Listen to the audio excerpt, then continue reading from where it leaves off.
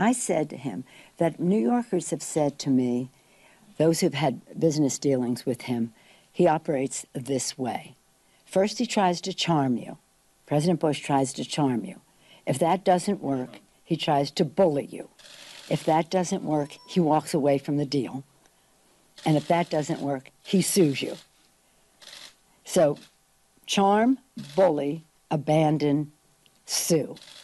And I didn't realize it, but when I got back to my office, like an hour later, I saw that they're filing suit against Comey. So he tried to charm him, he tried to bully him, he tossed him out, and now he's going to sue him.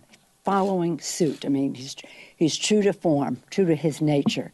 And that, that's not how a democracy works. It may be how a bully works. But in any case, I